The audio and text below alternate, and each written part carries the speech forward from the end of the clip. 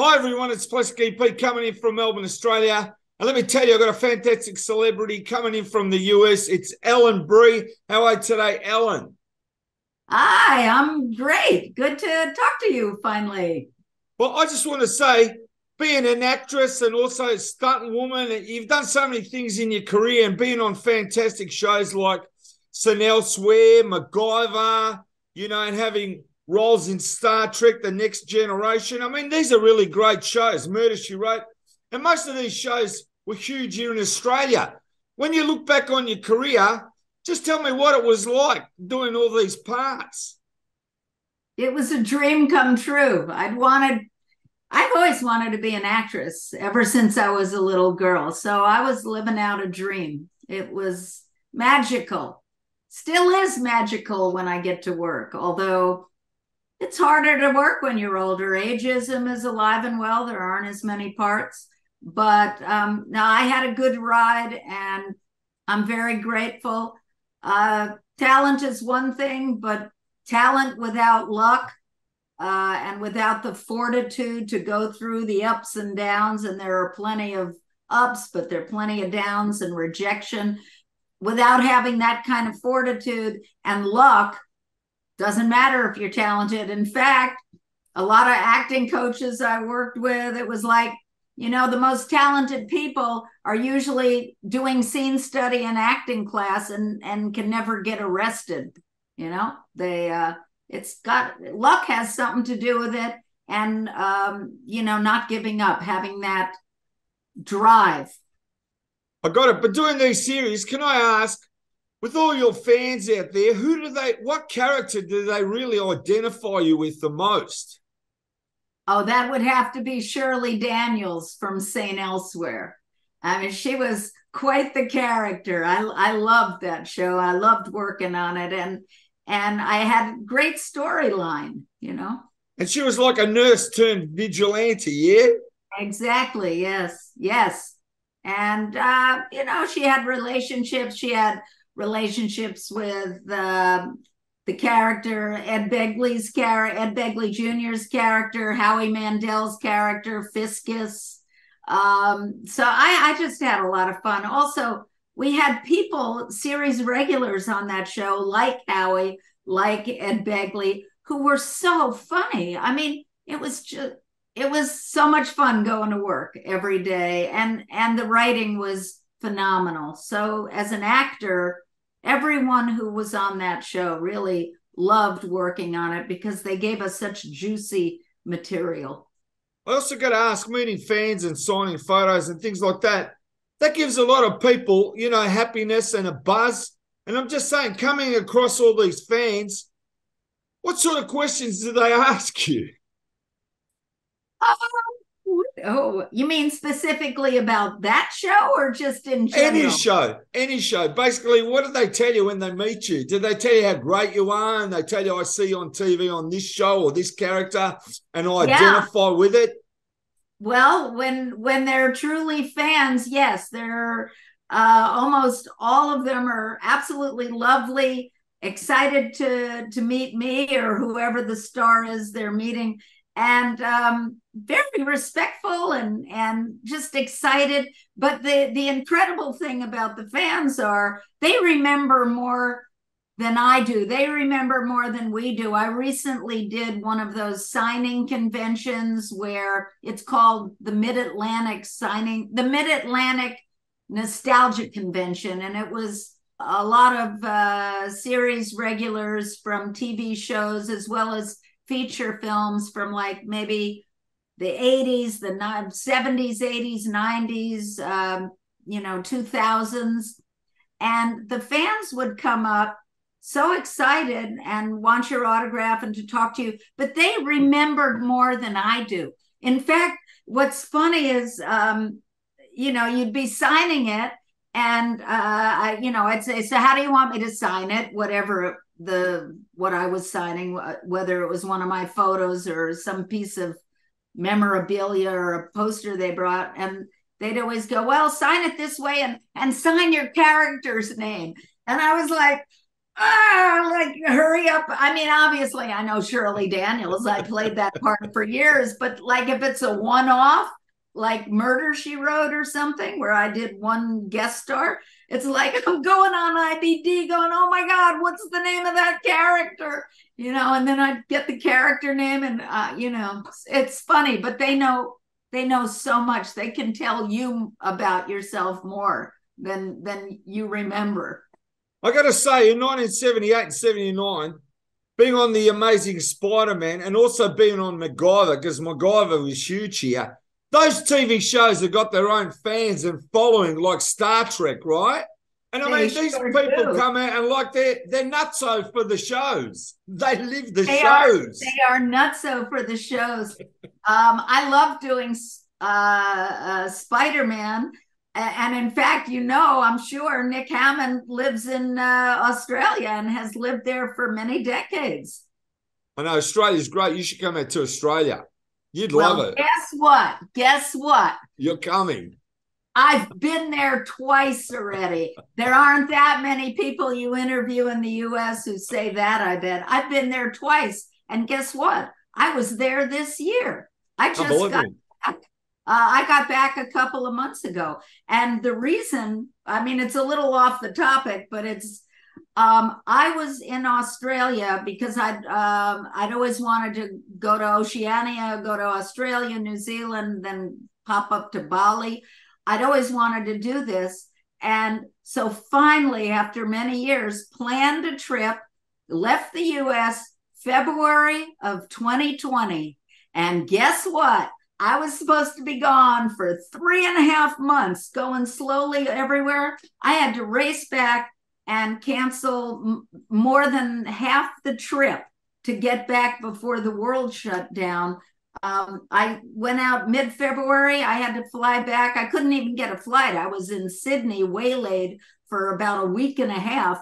Finally got like one of the last flights out on March 31st, 2020. And that didn't even bring me back to LA. It flew me to San Francisco, which going through that airport was weird. Like huge airport, no one there. You could hear a coin drop.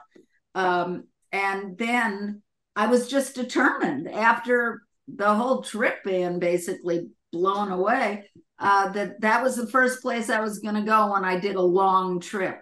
So my husband and I just got back several months ago, and we have done Australia. It's great. Did you come to Melbourne? Oh, absolutely. As a matter of fact, we managed to get to Melbourne the first time around, and then it started shutting down. But loved Melbourne, loved going out the Great Ocean Road. Yeah, that's right. Yeah, and then we slowly went around. We went to the Outback. That was an experience. I'm not going to say anymore. It's different than the rest of the country. Let me just say that. So then we actually spent a lot more time this time around, since we had the time, and drove slowly all the way up the coast, all the way up to Port Douglas. Yep. And did a lot of scuba diving. Went out to Heron Island. Fabulous. That's fantastic. It's good that you experienced and explored Australia.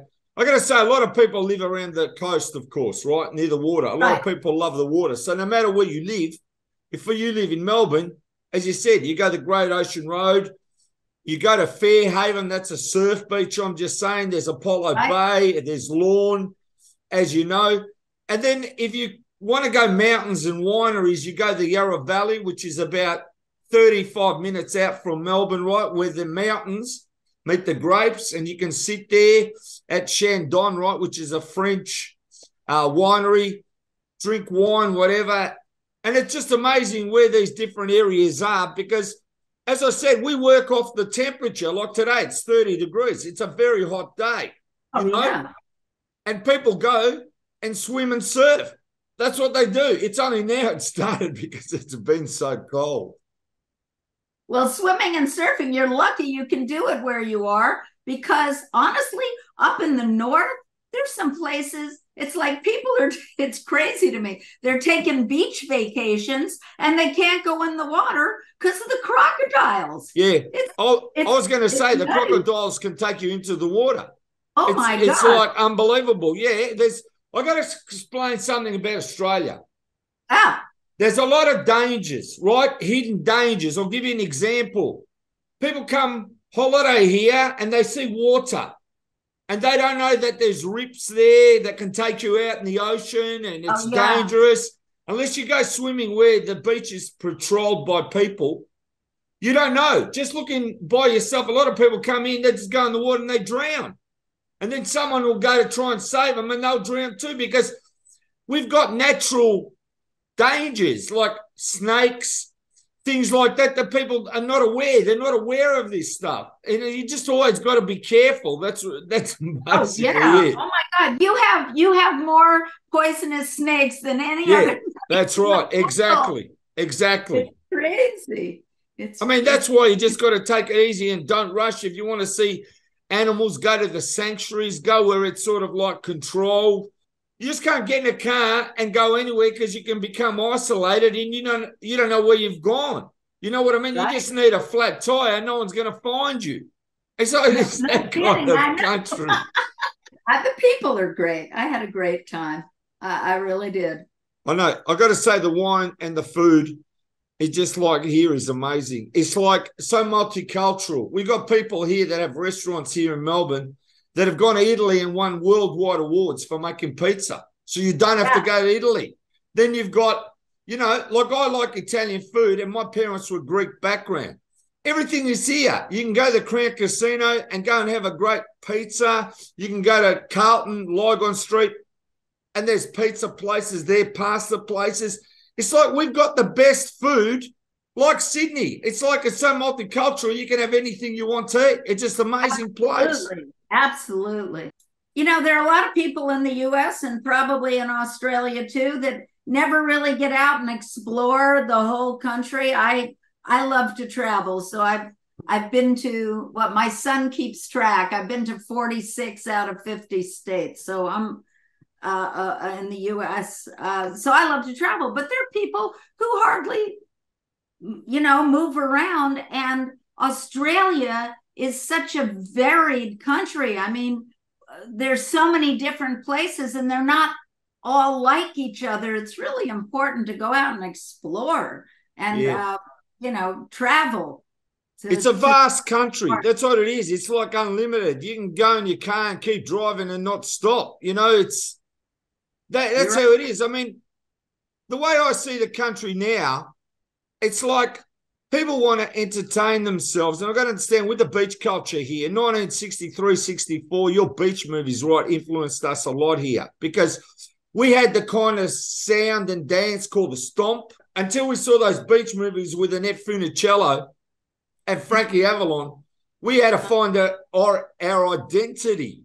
And through those beach movies, then we started. Like surfing was big in the 50s, into the 50s and in the 60s. And you got the greatest surf beaches here in Melbourne, like Bells Beach and, as I said, Fairhaven off the Great Ocean Road. Some of the best surfing in the world is here. You've covered a lot of shows and a lot of variety, and that to me is amazing. I've been lucky. I have. I'll tell you something else that people ask about the connection, the intersection of stunts and acting, because I did do stunts for a while, but I had an amazing experience doing that. But it wasn't that I set out to do stunts. I was just lucky enough to be in the right place at the right time. Kojak, you did some stunts on Kojak? Yeah, what happened was, this is way back in the late 70s when I was just starting out. One of my first jobs as an actress, I'd done some soaps and I'd done TV commercials, but one of my first nighttime dramatic roles was as a guest star on Kojak. And the thing was, Kojak that year was shooting in New York. Before the year I did it, it had been always shooting in Los Angeles. But the show got so popular, and Telly Savalas was, a household name. And Telly was from, I don't know if he was from New York or Jersey, but he was, somewhere in the New York area. That's where he was from. And he was such a big star at that point, and the show was so successful. He told the producers that he wanted to do a season shooting in New York. And, it was Telly Savalas. So they said, sure. So what happened was I got cast in an acting role on the series very early on. One of the first couple episodes they shot in New York. And the cast and the crew were all from Los Angeles, the skeleton cast and crew. So the role I had, the character actually dies. She gets beat up so bad that she ends up in a coma and dies. But the stunt coordinator for the show was new to New York, from LA. He didn't have a stable of stunt women he used. And he approached me early on and said, look, would you be interested in doing the stunts here? I think it's something you might be interested in. You seem fit, coordinated. I mean, I was young and stupid, and I had done tumbling in school and like gymnastics. So he said, I'll tell you what, I will teach you. I will give you on-the-job training. I'll teach you. You'll be padded. The set will look dangerous, but everything will be padded. Stuff will be what I hit you with and throw you against. It'll be balsa wood, which is like, it'll crumble. And I'll give you on-the-job training, and you'll get stunt pay on top of your pay as an actress. And I was like, yeah. And the stunt pay was really good. So I thought it was fun. He taught me. It was like learning choreography, step by step by step, like that game Twister, where you put your foot there and there. And we worked really hard on it, rehearsed it a lot. When it came to doing that particular stunt, apparently it must have looked really good in the dailies, because afterwards he came back to me and he said, the producers loved it. It looked great. You did a wonderful job. You can't be an actress on the show anymore because, your character died. But if you are interested in really learning stunts, I will use you to double other actresses when a stunt is called for the rest of the season in New York. And it was like, are you kidding me? I mean, it beats waiting tables, right? So I got on-the-job training, doubling other actresses, and he did have a group of stuntmen that he used that I got to know. And this is all while I'm still acting, but cool. It was really good pay and really good experience, and I thought it was fun. I mean, I got some black and blue marks and bruises and stuff, but I didn't do anything where I really ever felt in mortal danger. Actually, there were a couple of requests for things that I thought, nah, it's too risky for me. I didn't want to run through fire and nope. But I got to know other stuntmen that worked on the show, obviously, with this stunt coordinator, and they were stunt coordinators on other shows. So I started doing stunts on 2 or 3 of the soap operas in New York that occasionally needed a stunt. I remember falling down, getting pushed, falling down a flight of stairs, being, one of the regulars on a soap. And then one of the stunt coordinators that worked on, one of the stuntmen who worked on Kojak turned out to be the stunt coordinator for the New York sequences of the feature film Superman 1 and 2. And he approached me and said, would you like to double Margot Kidder in the movie Superman 1 and 2 for the New York sequences? I'm like, yeah, let me think about that for a nanosecond. So I was doubling Margot Kidder. I am the stunt double for Margot Kidder in Superman, Lois Lane in Superman 1 and 2 for the New York sequences. That shot in Europe, I think, London, and shot all over the world, the two shows. But anything that was done in New York that called for Margot Kidder or Lois Lane, that's me. So that's amazing. It was fantastic. Then I got cast as the series regular in Spider-Man, unrelated to stunts. I was in New York. The Spider-Man was shooting in LA. They relocated me. It was nice, nice to come to Los Angeles with a series, and they paid for the move. And so I started working on, I showed up here on a Friday, and then on a Monday, I was a series regular working nonstop on Spider-Man with Nick Hammond. And from that time forward, no production company would let me do my own stunts because I was doing starring roles and guest starring roles and series regular roles. So they didn't want to risk my getting hurt. It was short and sweet, but it was pretty cool doing the stunts. I can appreciate at least you got the opportunity to do it and you actually did it. And that's like a feather in your cap, an extra feather in your cap. Oh, because I'm saying there's not too many stunt women around. You know what I mean? Even in the 60s, I'm just saying, even for series like Batman and that, they had to find stunt women and doubles.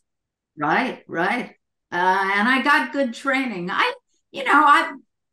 I still do some when I work. I don't need a stunt double for most things, but they don't like to take too many. Those insurance companies don't like to take too many chances with their actors.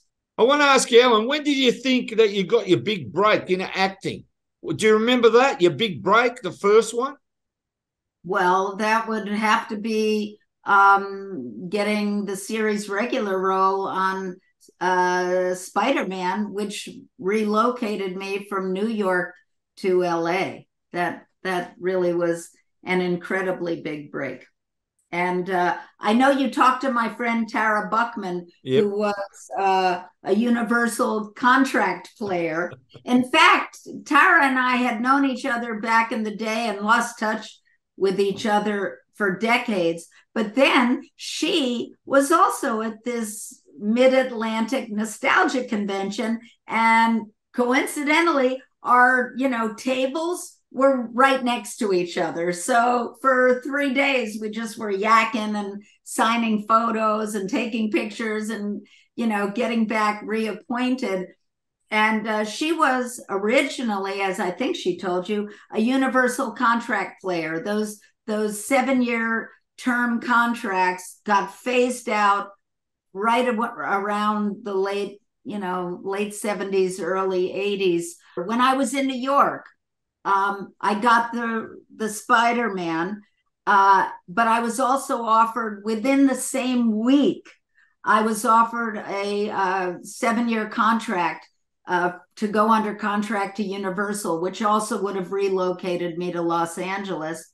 And I marched into my agent's office back in New York and said, oh my God, I got to do the Universal contract. And my agent sat me down and would not let me leave the office until he convinced me, no, you don't want the term contract.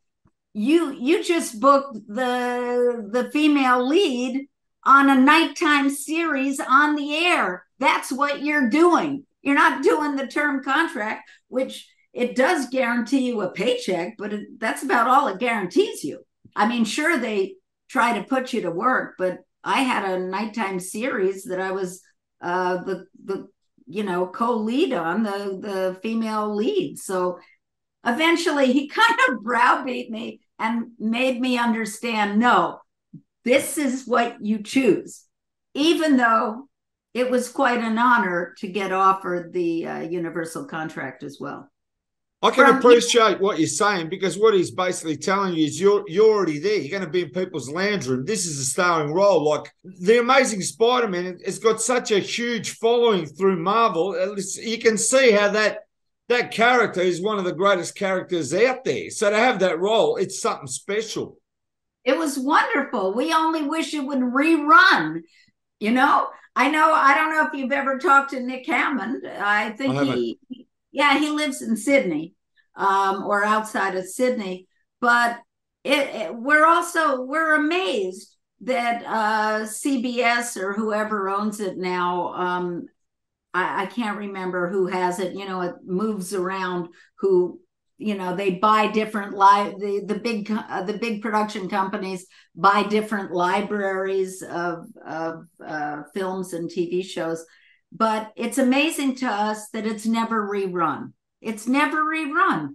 And neither one of us have ever been asked to do a cameo in the franchise of the feature film. It's like, what?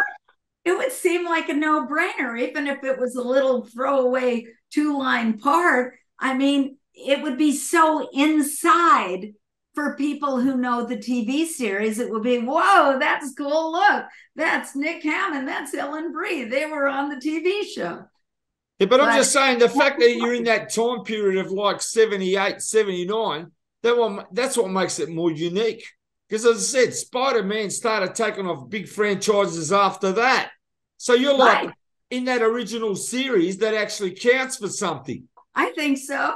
Well, maybe one of those producers will listen to your podcast.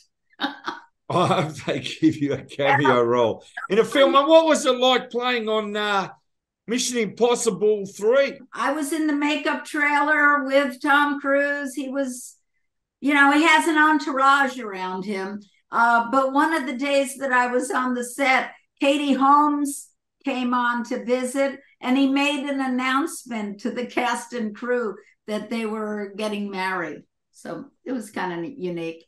Anyway, I played Kerry Russell's mother, and her character dies. So the scene I was in, or the scenes, were at her funeral. And I don't know, I was crying a lot. I was supposed to be obviously bereft because my daughter died. With a build-up of that sort of movie, and it's going to be huge, what's the feeling when it gets released? It's in the cinema for you. You obviously get to see the movie before it's released. Is that correct? I do remember going to a screening of Mission Impossible, but there was another movie I was in where we went to the screening for Deep Impact.